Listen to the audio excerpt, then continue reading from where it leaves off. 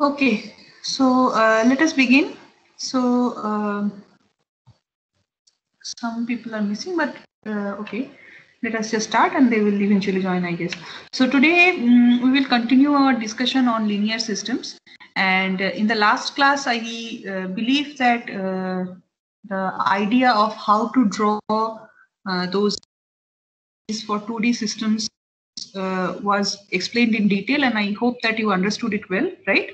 That how to draw these phase trajectories, how to decide that if I start at time equal to 0, if I start at a certain point x0 y0 in the phase plane, then how do I move with time, and how do I reach or move away from a fixed point, and how many different ways I can do that. Okay, so today continuing our discussion in the same line, we will solve some problems and try to figure out a more concrete general way to understand these different architectures, different dynamical varieties that we saw in the last class. So today we'll mostly solve problems and try to figure out a general rule, some thumb rules for us, so that we can solve these problems, handle these linear systems easily.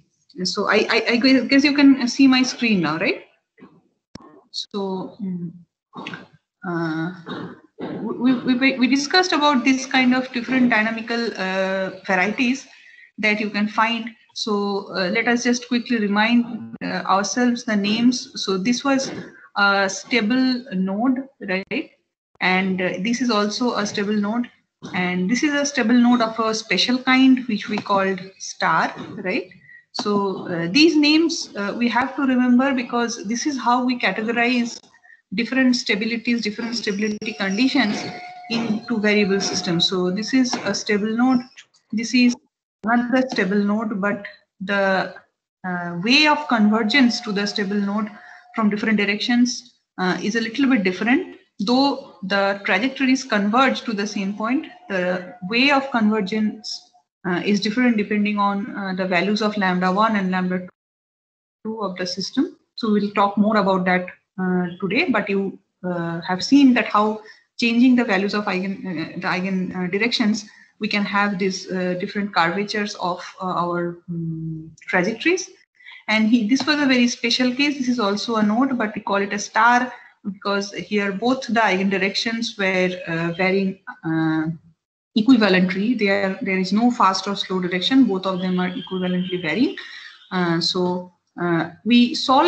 We arrived at these problems with a very simple uncoupled set of equations. But today we will move on to discuss a very general formalism.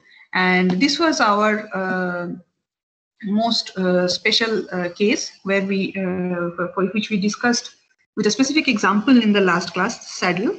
So saddle, as we discussed that here you had an unstable condition where the trajectories, whichever we tried to draw, if you remember, we were drawing those curves in Excel, and you saw that how these lines continuously diverged out of the origin, right?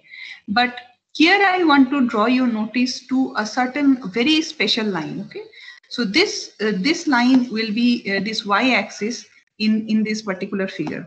So just remember your remember the problem that we have solved before and considered a saddle. So consider the saddle to be a two-dimensional plane.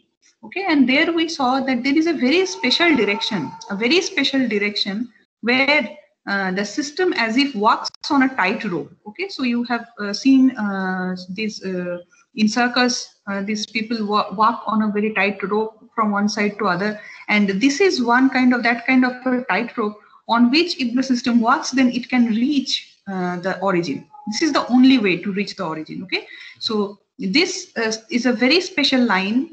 The y-axis in this particular case is a very special line, along which, though the system is unstable everywhere, the system is not being able to approach this origin, and it is diverging from it from every other direction. This is one direction through which it can approach this point, and along this line and only this line, the system behaves as if it's a stable system. It's not unstable, it's a stable system. It's attracting the trajectories towards itself. Okay, so this is a very special line that we have, and we are now trying to change the system, generalize the system, having these coupling terms into my system, and see that how these diagrams change, and what will happen to these very special straight lines that we have here if I move on to a system which is coupled. And we will start our discussion from the perspective of eigenvalues and eigenvectors, which we discussed a little bit in our last class, right? So in any two variable system, there would be two directions, which we call eigendirections. We can figure it out by finding out the eigenvalues and the corresponding eigenvectors. And today in detail, we will discuss that how we can decide about the existing stabilities or categorize between different dynamical behaviors that we can see in a linear system, depending on the different values, different kinds of values of our eigenvectors and eigenvalues. So let us start our discussion. So in this case, you have to imagine that we have a matrix x and y, a column matrix, which is evolving with time, and I have denoted that with at a time dependent matrix, which is xt. So at each and every point in time, we will have a different pair of x and y. So you saw that how we generated that pair of x and y in our last class. So just assume that this matrix is basically at different time states a pair of x and y values, which denotes the current value of x and y. And this dynamics is being controlled by an exponentially decaying or exponentially blowing up function associated with the vector, the initial vector that we had, initial position that we have. Okay, so either it comes down and drops down to 0, it blows off exponentially and goes away from it. So it varies with as if lambda times t to the power lambda times t and a function like that. Okay, so to solve this problem, what we do is we extract the matrix A from our dynamical set of equations and we diagonalize it. We try to figure out what are the lambda 1 and lambda 2 values, so that we can only focus on the eigendirections and solve the problem. So here the only thing to understand is the rest of it is already known to you, so I am not going into detail for that. But the only thing that I want you to focus on is that the trajectories either come down converging exponentially because it's e to the power lambda t, or it comes down goes away diverging exponentially from the point where it starts. Okay, so to have a general 2 cross 2 matrix ABCD, we will figure out the eigenvalue and eigenvector, and for that we have to write down the characteristics equation. You know that, right? So then I will expand that characteristic equation to figure out what is my lambda 1 and lambda 2. Here I have written lambda 1 and lambda 2 in terms of the trace and the determinant, which is also a common form. In some books you have already seen it. So I have just written the values that we are going to figure out for lambda 1 and lambda 2 dependent on the trace of this matrix A, that is A plus D, and the determinant of the matrix A, that is AD minus BC. Okay, you will see that why this is why we are choosing this particular way of representing lambda 1 and lambda 2, because from here you can easily categorize that it will be positive or negative or zero or complex. Okay, so this is the simplest representation from which we can do that, and we can only look at the matrix A. We can see that what is its trace, what is its determinant, and from there you can conclude that they will be positive, negative, zero, or complex. Okay, so that is why we are choosing this special form where we are representing it in terms of trace and determinant. So this is my lambda 1 and this is my lambda 2. These are the solutions of this equation, and these are the eigenvalues. Okay, so what is the recipe? What is the formula that we are going to follow? So let us just similar to how you just noted down that how to draw the potential, how to figure out the fixed point, how to determine the bifurcations. Just like that, this is the recipe of dealing with linear systems. So let us just go through it step by step once, so that you just take it as a recipe and follow it whenever you deal with a linear system. Okay. So the first step is simple: figure out the matrix. Okay, so when you have a set of equations, figure out what the matrix is. That is your step 1. Step 2, figure out the eigenvalues and corresponding eigenvectors, and then you pairwise just keep them side by side. So one eigenvalue and the corresponding eigenvector, and the other eigenvalue and the corresponding eigenvector. That is your step 2. Step 3, draw the eigenvectors. Okay, so you have to draw the length and the direction. Be a little bit cautious about that. Try to draw the eigenvalues, eigenvectors on your xy plane. Okay, try to place your eigenvectors properly in your xy plane. Next, we'll decide the arrow directions, depending on the eigenvalues. Okay, so if it is a positive eigenvalue, then it is e to the power lambda t, so it will exponentially blow, so it will go away from that point. And if we have a negative eigenvalue, then it is going to come down. And we will see that other different variants can also happen. We'll see some special cases today. So we will draw the arrow directions depending on that, and from there you will decide about the stability. So this is a 5-step recipe of how to deal with any linear system that we face. Okay. So now let us take our pen and paper and deal with the first example of today. Okay. So take your pen and paper and write down this problem. So let us consider that we have a system, linear system, described by this set of equations. So this is how a problem will come to you. Okay. So let us consider that we have a linear system that is described by this set of equation: dx dt is equal to y and dy dt is equal to minus 2x minus 3y. Okay. So here you see that there is no component of x in x itself, but the equations are definitely coupled. Okay. So now what is the question? They are asking you to analyze the stability of the system with the vector field and typical phase trajectories. So you have to draw that how the phase trajectories will move, how you start from any x0, y0 on your xy plane anywhere, and how you will end up at t tends to infinity. And from there you have to analyze the stability of the system. And they have also asked you to indicate the stable and unstable manifolds, which I will point out later. Okay. So this is the question. Is the question clear? If the question is clear, then let us just go and follow our recipe. Okay, step by step. So what was the first point of the recipe? What is your matrix? What is your matrix in this particular case?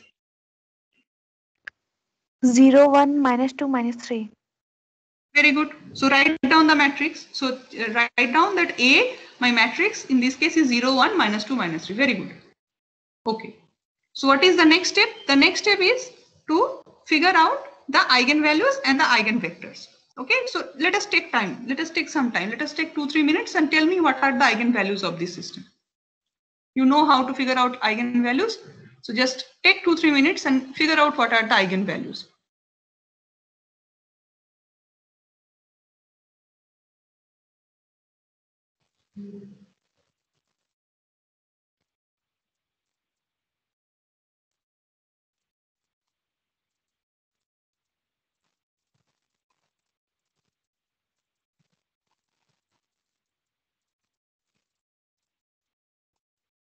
Let us calculate it and let us see that if we are finding similar values.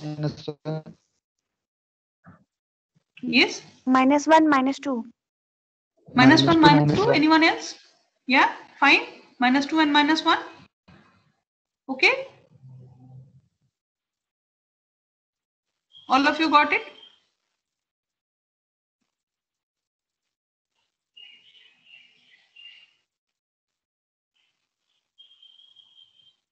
What is the easiest way to check if it is correct or not? Sum them up and compare it with the sum of your trace, the trace of your determinant. Okay. So if that matches, then most probably you have done right. Okay. So, okay, my eigenvalues are here. Next step is corresponding eigenvectors. I'm sure you can do that. So I'm leaving it to you. You will solve that and you will see that the corresponding eigenvectors will come something like this. So here one important thing about eigenvectors that I guess you already know, that here only the ratio of these two values basically matter. Okay, so here if someone says that my eigenvector is 1 by root 2 and 1 by root 2 and someone says my eigenvector is 1 comma 1, they are basically talking about the same eigenvector. Okay, because that is basically giving us a direction. Only the ratio is that the important thing that matters. Okay, so whenever you you can solve this problem using any these tools like MATLAB, Mathematica, Python. Also you can figure out, there is just one line command of eigenvalue, eigenvector, and it will give you the eigenvalue and eigenvector of a matrix. But most importantly, there you might have some fractional values or something like that which will seem wrong, because if you want to compare, sometimes it might seem wrong. But the only thing you need to focus on is the ratio of these two numbers. If that is same, you are basically talking about the same direction. Okay, so okay, fine. So I have figured out the eigenvalue and eigenvectors, and now I am going to pair it up. Pair it up means I will write down lambda 1 with v1, which is 1 comma 1, and lambda 2, that is minus 2, with v2, that is 1 comma minus 2. Okay, so this is my eigenvector and this is my eigenvalues pairwise. Now step 3 is to draw the eigenvectors. How can I draw the eigenvectors? You just go and find out these points on your xy plane and join those points with your origin. That gives you the direction, right? The vector pointing into the direction of that particular point. Okay, so that is the vector we are talking about. That is the direction we are talking about. So you can do it in your pen and paper. You can use Excel for it. You can simply go and plot 0, 0 and 1, 1 and a line draw a line joining them. Similarly, you can plot 0, 0 and 1 comma minus 2 and draw a line joining them, and you will find a graph like this. So this is something that I have drawn in Excel. Okay, you can see that 1 comma 1 I have placed here. I have drawn a line to connect that. 1 comma minus 2 is here, and I have drawn a line to connect that. Okay, so these are my eigenvectors. I have figured out the direction. So directions means basically in general the entire line that spans in that direction, this entire line I am talking about. Okay, so this entire line is basically one eigendirection. This entire line, this entire span is basically the other eigendirection. Okay, so this is my step 3, draw your eigenvectors. Okay, so if I have my eigenvectors, I can draw them now. I have drawn it, and this is the shape that I have. Next step was decide the arrows depending on your eigenvalues. Okay, so let us see. The first eigenvector was 1 comma 1, this one, and eigenvector value is minus 1. So minus 1 means in what direction? It should be a step. Yeah, it should be converging or diverging. Converging. Okay, so put your arrows in a converging direction. So from both sides of this line, the arrows should point into the origin. Okay, so you draw your arrows like this. So if you have negative exponentials, so just remember that this is going to sit on top of an exponential. Okay, e to the power minus lambda t, something like that will happen if you have a minus sign here. If you have plus sign here, it will be e to the power plus lambda t. So if it is minus, then it is going to fall down. It will, whatever the perturbation is, it will come down and it will just reach the center. On the other hand, if it is positive, then it is going to go into the other direction. So your arrows are in this direction. Okay, so both the arrows, because both of them are negative in this particular example, they are going to come down and settle down on this origin. Okay, so this is your step 4. You have drawn the arrows. So once we draw the arrows, we already understand that this is a stable fixed point, right? It's a stable fixed point because all the trajectories from all the eigendirections are coming towards it. Okay, so what is going to be a trajectory if I start from here? What is going to be a trajectory if I start from here or here or here? All the trajectories are going to come and meet at the origin, right? Because you have to follow the eigendirection. So any way you go, you have to follow the eigendirection to reach the center. But as we have drawn the curves in the last class, you know that this time you have to see that which curve is moving faster and which curve is moving slower, right? Which exponential is moving decaying faster, and according to that your curves will bend. Okay, so I'm not going into detail for that because we talked about that only entirely in the last class. So I guess you understand that. Now what will happen if for some matrix, say these two values, both these values were positive? If both these values were positive, then what will happen? Both the exponentials will grow, right? So your arrows will face the other way. So in that case, if I have positive eigenvalues, if I have +1 and +1 and +2 instead of this, okay? If I have +1 and +2 instead of -1 and -2, then you will have arrows which are diverging. If you have arrows that are diverging, a system that we have not encountered yet, what do we call it? We call it an unstable node. Okay, just like the previous case, all these previous example that we have seen, where is that? Yeah, so all these examples were basically stable nodes, right? In this particular example, you have seen that all these examples where we call them stable nodes. Similarly, if the arrows are moving away, then that I will call that an unstable node. So if I have a system where all the arrows are moving away, then all the trajectories from there is going to come out of the of that origin, and this point, the central point, is going to turn into a unstable fixed point. Okay, so this is going to be an unstable fixed point or an unstable node. We also have a name for that unstable node that we call a source. Okay, so source and sink, these are also two terminologies that we use for unstable and stable nodes. Source means when you have all the points coming out of it, like a source, okay, like a light source, all the points are coming, all the trajectories are coming out of it. If you have all the trajectories going into it, you have a stable node, and we call it a sink. Okay, so this is our first example, and I guess you can understand that how we are going to proceed if we have a system like a linear system, and how we are going to step by step take the problem and solve the problem. So if you have a system like this where you have these two eigenvectors that you have drawn, you will, if someone asks you that which one is your slow eigendirection and which one is your fast eigendirection, okay, so slow eigendirection will be corresponding to the value which is where the mod lambda, the value of lambda, modulus of lambda is less. That is your slow eigendirection, and other one is your fast eigendirection. These are just terminologies, so I'm just explaining the terminologies. Depending on that, your phase trajectories bend, and you can draw your phase trajectories from there. Okay. Now, there was another part of the question about stable and unstable manifolds. Okay, so what are stable and unstable manifolds?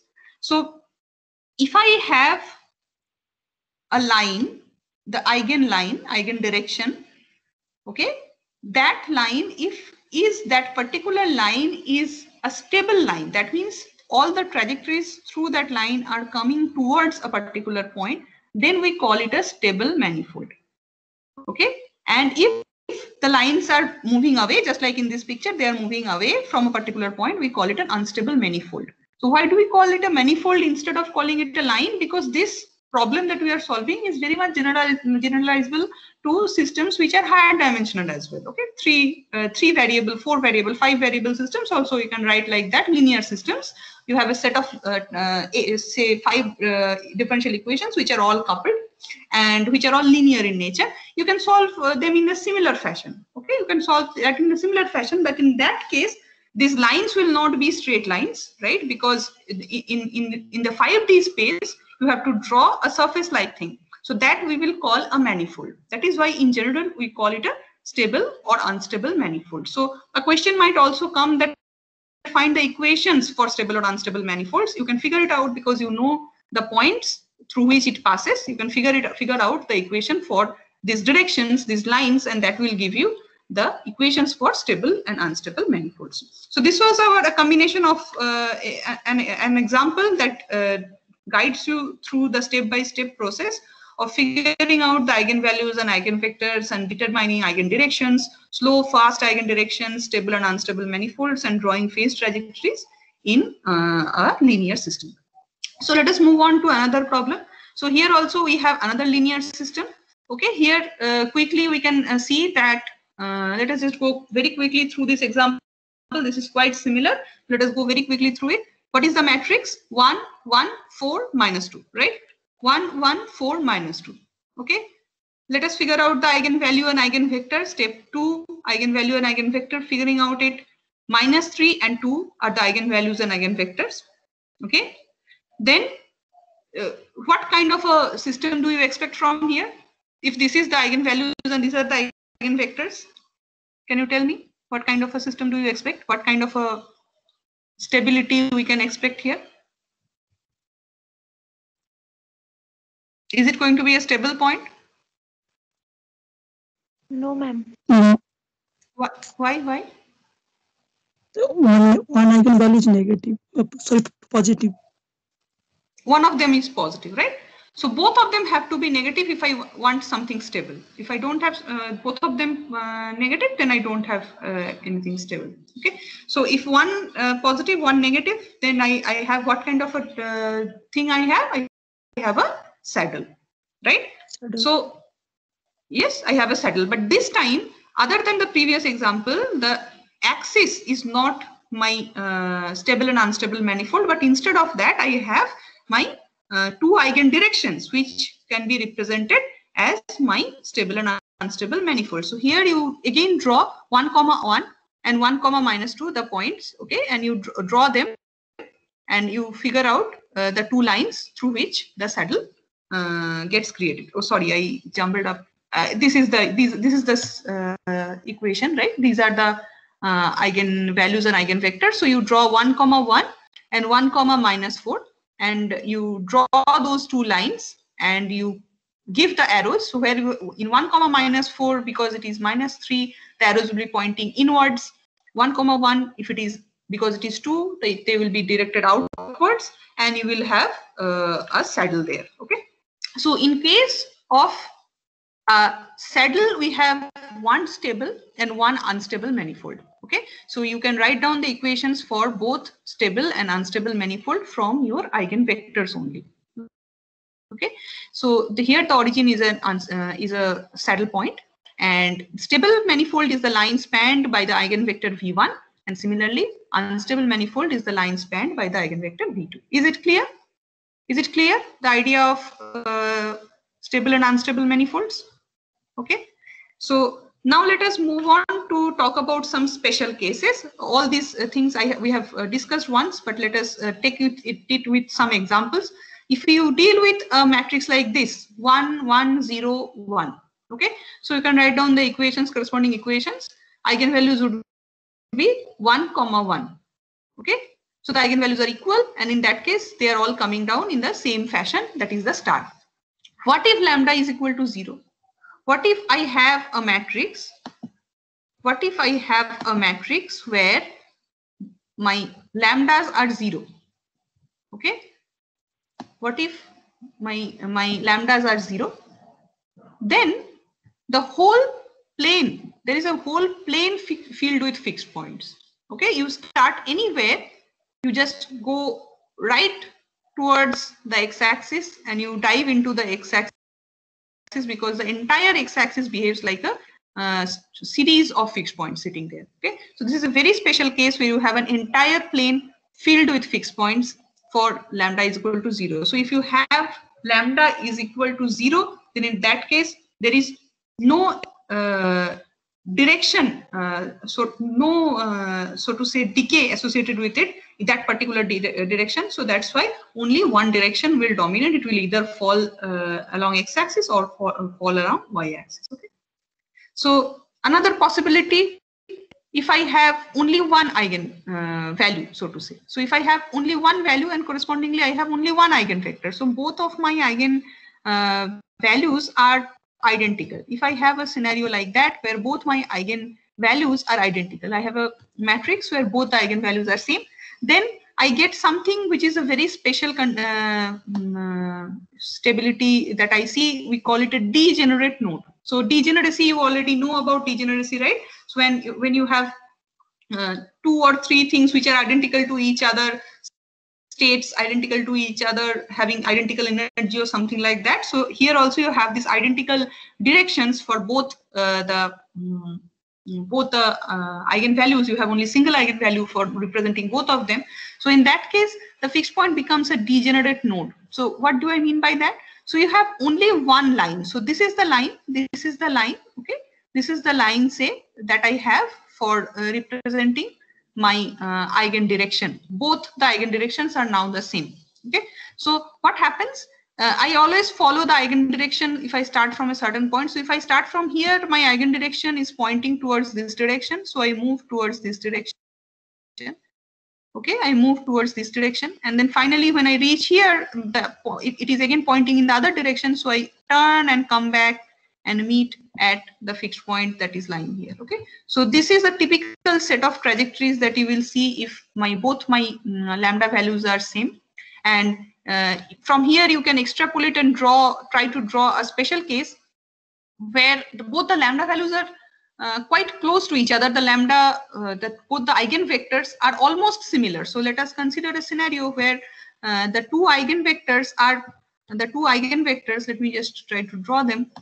So say this one is one eigenvector and this one is another eigenvector. Okay, so this is my xy plane, this is my xy plane, and both the eigenvectors are just like this. Okay, they are very close to each other. They're almost equal. The eigenvalues are almost equal and the eigenvectors are almost identical, pointing in almost similar directions. Say both of them are stable manifolds. Okay, so both of them are stable manifolds. Then try to draw the trajectories in this scenario. Okay, what happens if both of them are not stable, but one of them is unstable and other one is stable? Then what kind of a set of trajectories do I have? Okay, this way you can explore different kind of possible dynamics that we can have in a system like this. Okay, so degenerate node is another example that another phenomena that can happen. Now finally, let us quickly talk about complex eigenvalues. So our equations, the trajectories are dominated by a factor like e to the power lambda t. If lambda becomes complex, then I have a system like e to the power a plus ib times t, right? So e to the power at plus e to the power into e to the power ibt. So what is e to the power ibt? E to the power I omega t, like something like that, right? So it is always associated with oscillatory functions like cos and sine, and so to say, right? And what is e to the power at? This is similar to exponentials that we had previously. It is either exponentially growing or exponentially decaying, depending on a is positive or negative. So if I have a function e to the power at into e to the power ibt, what kind of a dynamics do you expect? Intuitively speaking, what do you expect? Oscillatory dynamics. Oscillatory dynamics, but what is the contribution of e to the power at here, the exponential term here? And it will grow spirally outwards something. Very good. So it is either going to grow or spirally decay, right? Depending on A is positive or negative. Very good. So that is what we see in case of complex eigenvalues. So if A is greater than 0, we have exponentially decaying oscillations. That is quite similar to the oscillators, the normal natural oscillators that we see, right? If you have a simple pendulum, you apply some force, it starts to oscillate, then it continuously decays down and stops. Okay, that kind of a dynamics would be governed by an equation e to the power at, where A is positive, that is kind of an amplitude, and e to the power ibt, that is representing the oscillation. Similarly, A greater than 0 will represent an exponentially growing oscillation. So spirals which are growing and A is equal to 0 are sustained oscillations, neutrally stable. So oscillation, something entirely new that we have not seen in 1D systems, comes and plays its role in a simple 2D linear system. So let us just define these quantities also, these dynamical quantities also. So the first one, where A is less than 0, we call it a stable spiral. Okay, so stable spiral signifies that your amplitude is constantly decaying. So once you start going into it, you are not being able to meet where you started. Okay, your amplitude is constantly decaying. You started from here, but you are not being able to come and join the point at this point again, because your amplitude has decayed a little bit. So you go on twist, rounding up to a certain around a certain point, until you go and fall on that particular point. Okay, so this is also a fixed point kind of a dynamics. This is also something stable. This is also an attractor, right? Like fixed point, this is also an attractor. But the way it is attracting the trajectories towards itself is really interesting, and it gives rise to stable spirals. A less than 0. Similarly, A greater than 0 is unstable spiral. So it is throwing out the trajectories from it, but in a rotatory fashion. It is rotating and it is coming out, it is rotating and it is coming out, and it is throwing out all the trajectories from that point. So this particular point, the origin denoted by this circle, is basically an unstable spiral. And this is very, very important. It's called center. Okay, center is sustained neutrally stable oscillations. So that means there is this entire term is 0. So here you have e to the power 0t. So this is just 1, and you have a sustained only oscillatory part. Okay, but this entire set of trajectories are completely independent of each other. That means that if I choose any point on this xy plane, then there is a own trajectory. There is one own trajectory that is not overlapping with any other trajectory line there. Okay, not dependent on anyone else. Okay, so this is center sustained neutrally stable oscillations. Okay, so these are 3 more things that we get here in linear systems. So combining this is one example of figuring out with eigenvalues and eigenvectors which are complex. You can try to draw them. You can see that how it happens. So one question I am leaving it to you as a homework, that try to figure out this direction. Okay, so if I have a stable spiral or an unstable spiral, then the rotations can be both in clockwise or anti-clockwise direction. That means the stable spiral can come down like this, or it is also possible that it comes down in the other way. It comes down to this point only, but from the other direction, in a clockwise or a counterclockwise direction. How do we figure out the direction? How do we know that it is coming down in clockwise direction or counterclockwise direction? Think about it. You can do that, I believe, just by drawing a couple of vectors. You'll be able to understand that. Try to do that. If you are not being able to do that, then we will discuss that in tomorrow's class. So try to figure out the direction of the rotation. Okay. So depending on all these different types of curves that we can get, trajectories that we can give, we have a beautiful diagram which is called the Poincare diagram of classification of linear systems. Okay, what is this? This is basically a plane. This is drawn on a plane where to begin with, I have chosen determinant of A delta and trace as my parameters defining the eigenvalues, right? So why that? Because of this diagram, drawing it becomes so easy if I just draw this on the trace versus determinant of A plane. So x-axis is trace A. This is y-axis is determinant A. So if you see that these were my t square minus 4 delta is the term that decides that they are going to be complex or not. Okay, and if I draw this graph, this particular graph, okay, determinant A is equal to 1/4 of trace square. So I am drawing this graph, and this is going to be a parabola-like graph because there is a square, right? So this is going to be a parabola-like graph. So this line basically signifies different regimes in which I can get different kind of dynamics. Okay, I can get a spiral sink here.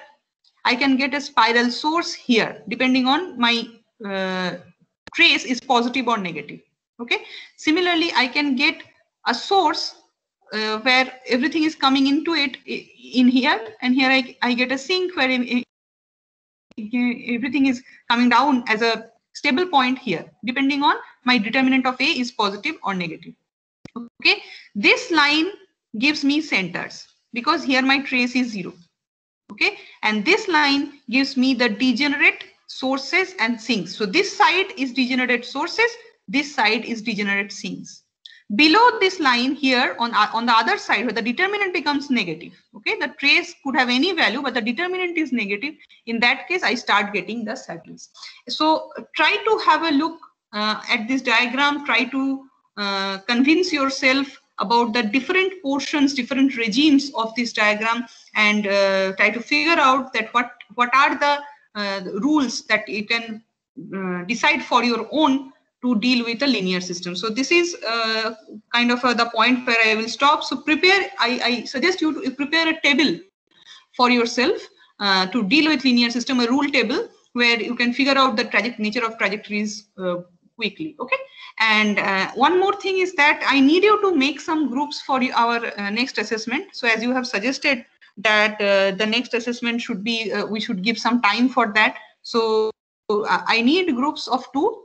Okay, two of you should make one group. So that kind of a groups I need. So can I get the list by today that who will be in which groups, because this assessment is going to be based on linear systems.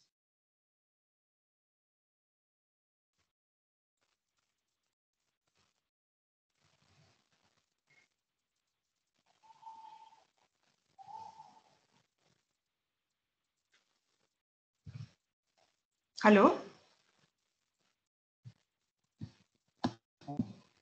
Yes, ma'am. Yes. So can you please make groups among yourselves? Yes, ma'am. How many of you are here total? 10 or 12, na? 13. 13. Okay. 13, then one group will have 3 people. Okay. So